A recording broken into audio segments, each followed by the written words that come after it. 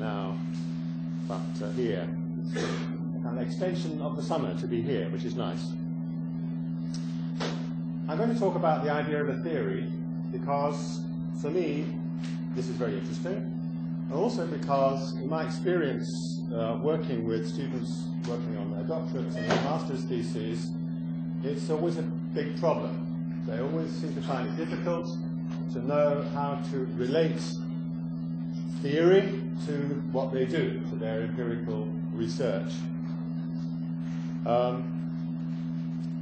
They've got quite a lot of slides, but this here I've also brought a written summary of what I will say, and I'll give this to José, and I understand this can be duplicated. It's about 8 pages long or something, so I've got a few references at the end, so if you find you get fed up with taking notes, at some point there will be a written summary available somewhere.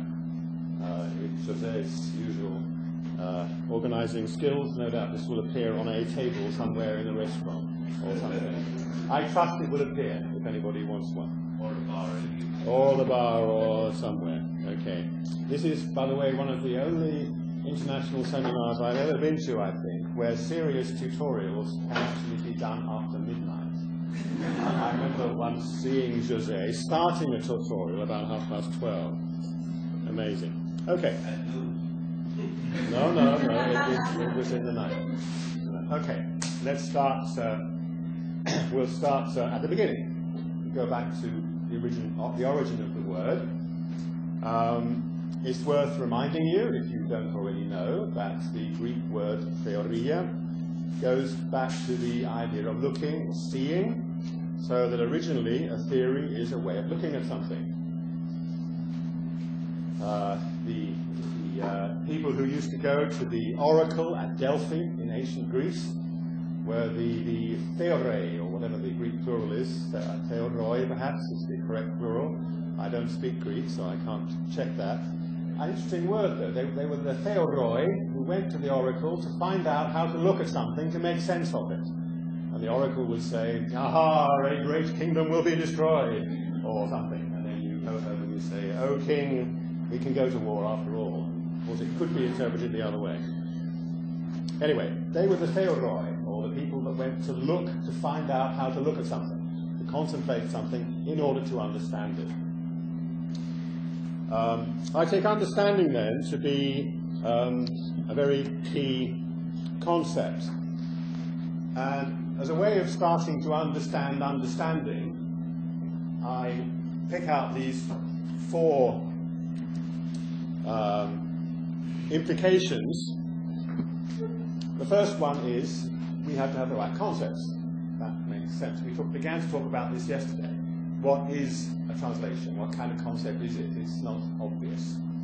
There are many other concepts, of course, in translation theory, which we probably need to sort out before we go much further.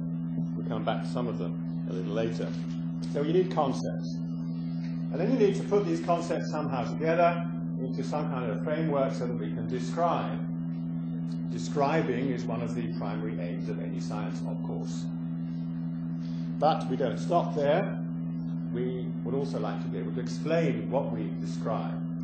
We're interested in questions why or questions how. There are many, many kinds of explanation.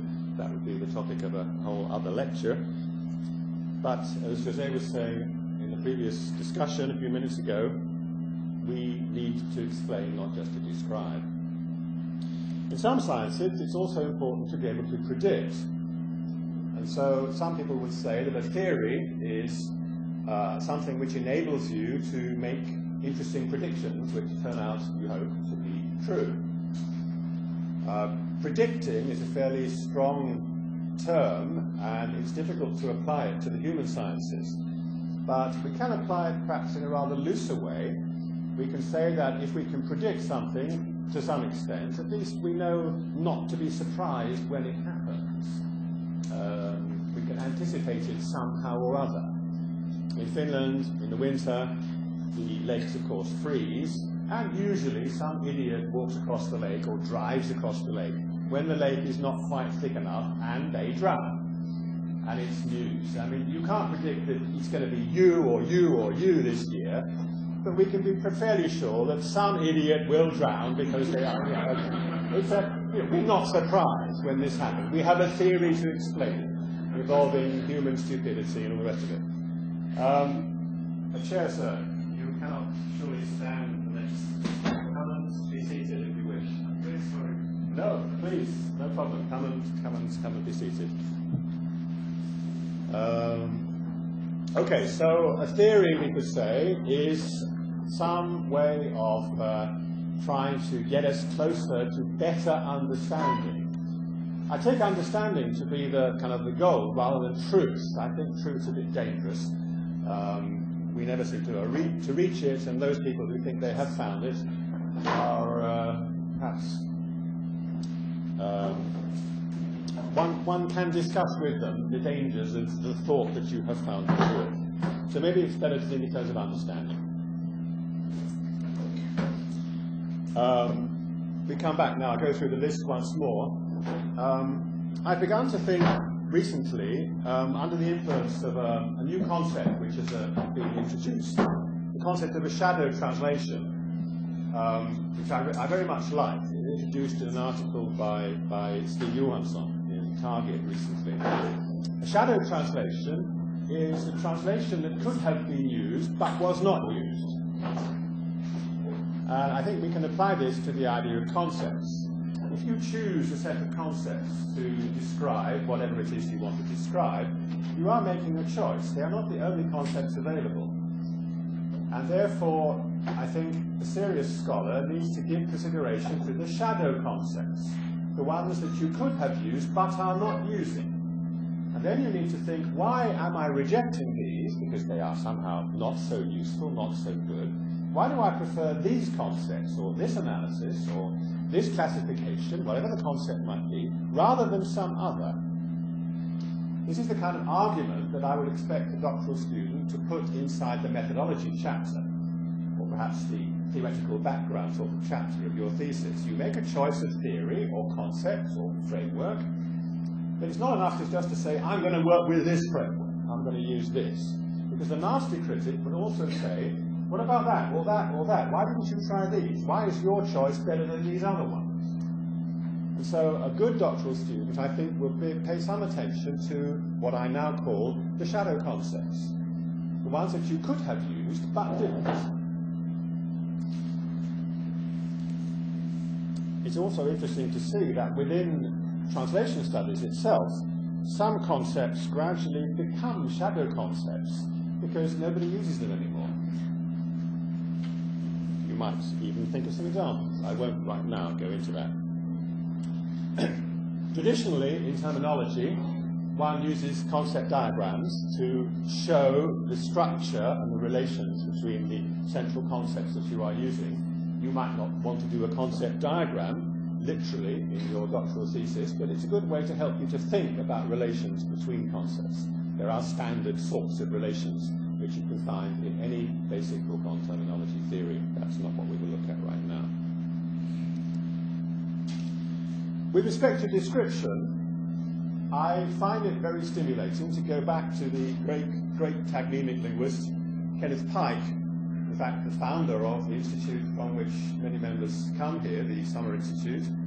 What's it called? The Summer Institute of Linguistics? That's correct? Yes. The idea that we can think of language or some phenomenon in language at least in three different ways. We can describe it from three different perspectives, if you like. Pike talks about seeing things as a field or a particle or a wave. Sometimes it's useful to see these in combination. Nowadays we have to think of light, I understand, both as a particle and as a wave. If we can't think of light in both these ways at the same time, we are not grasping the deeper nature of what light is. Don't tell me what light is. This is what I read. That's what I'm told. And to Pike's three ways of looking at a descriptive perspective, we could also perhaps add another one, a functional one, and we could ask questions like, well, what is the use of this particular thing which we're examining, or the value or the function of it?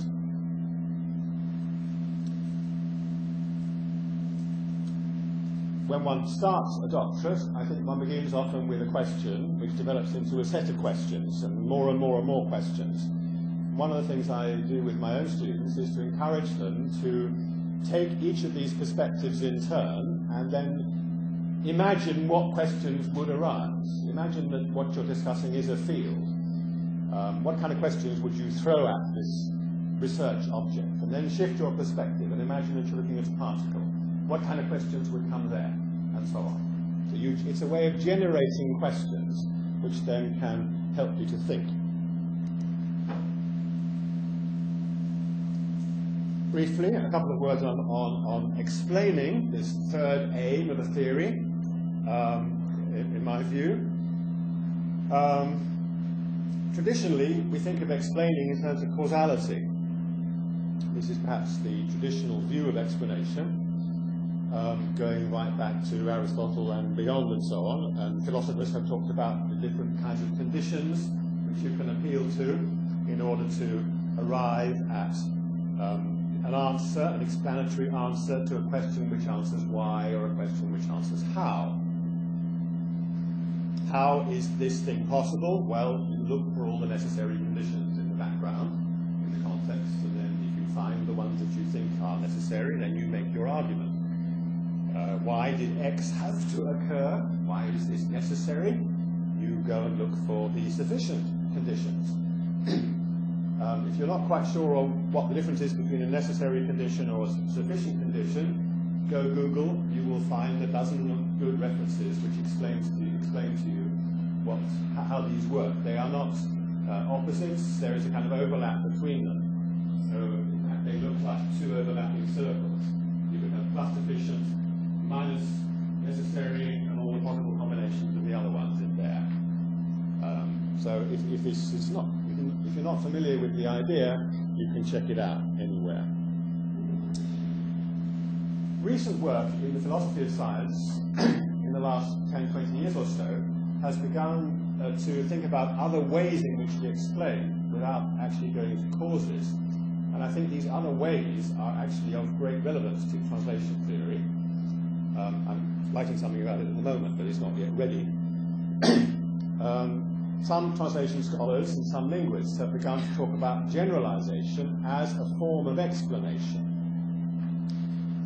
A recent article by Sandra Halverson in Target a couple of years back, the reference is in the handout if you need it, discussed this idea. And more recently still, there have been people who've argued that unification is a kind of explanation which works very well and maybe will replace the idea of explaining in terms of causes. Roughly speaking, an explanation which unifies or contextualizes, if you like, shows the way in which the particular phenomenon that you're trying to explain fits into a whole wider pattern in the world or in nature or something. And by showing how your bit fits into all the other bits, you are somehow unifying the description. You are thereby simplifying the number of laws or assumptions that you will need to explain this little bit if you just say that it's part of some bigger bit. Think, for example, of the way in which Ernst August Guth argues in his relevance theory that translation is really just a kind of communication. We don't need a translation theory. All we need is a theory of communication, and we can explain everything we need about translation by putting it underneath the communication umbrella. It's an attempt to unify by then putting one underneath the other.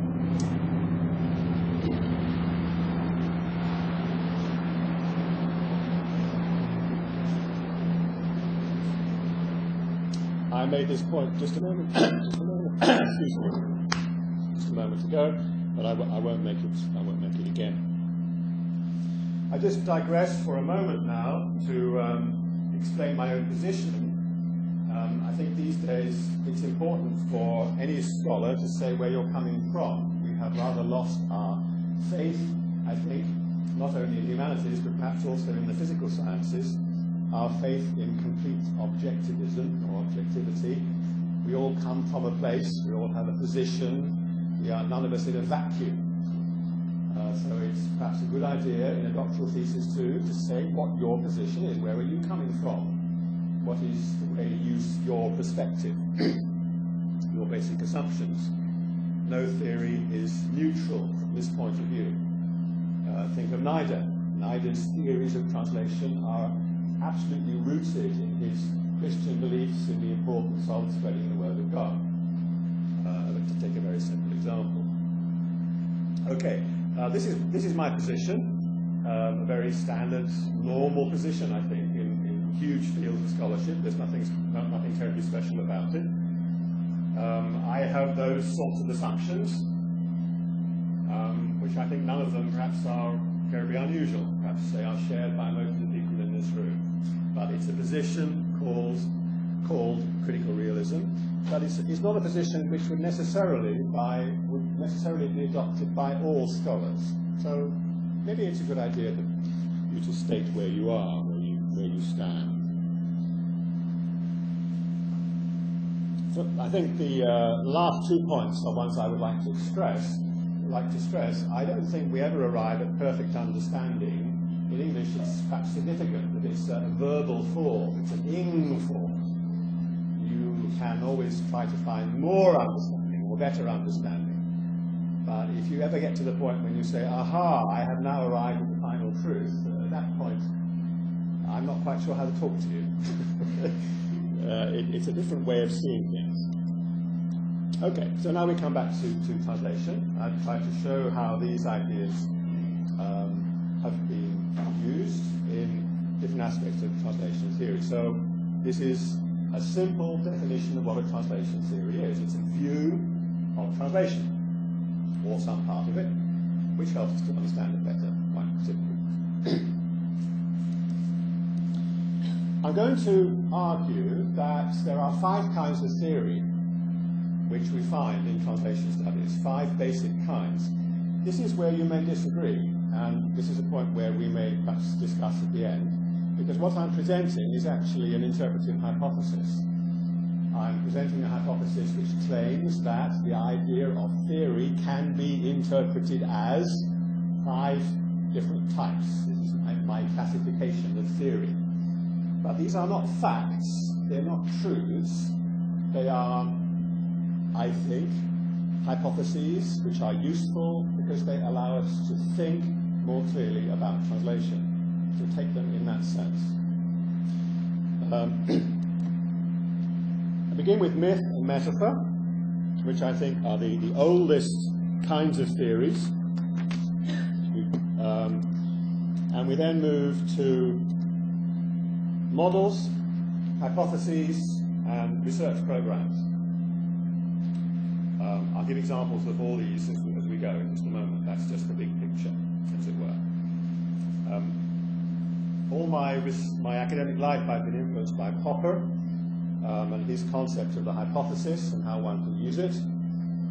And more recently I've been also very interested in the work of Lakatos, another philosopher of science, who was one of Popper's students and colleagues and didn't agree with everything that Popper said and developed a slightly different view of what a theory was. We come back to those a little later. So, before we take some examples, I just make one comment, which is that traditionally a distinction has been made between the last 3, models and hypotheses and programs, structures, and the first 2. And people have traditionally thought that the last 3 are the scientific ones, because they are firmly based on evidence, they are as explicit as possible, and they are testable. Yes, true, but I think it's also worth pointing out that scientists also use metaphors, and they also use myths in order to think and in order to communicate what they think. If you say that light is like a particle, you are using a metaphor or a simile or an image, if you like. And if you think of the Gaia hypothesis proposed by James Lovelace about the planet being an organic ecosystem, going back to the myth of Gaia, the goddess of the earth, etc., etc. There you have a scientist making use of a myth in order to describe and communicate a particular point of view.